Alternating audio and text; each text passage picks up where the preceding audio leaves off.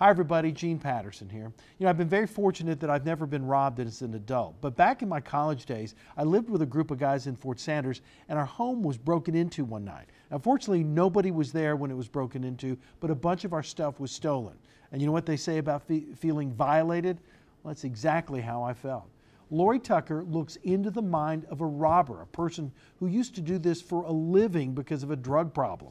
She talks to him about the things that he did to get into people's homes. We talked to police officers too about how you can protect yourself from guys like that. And she's got that story tonight.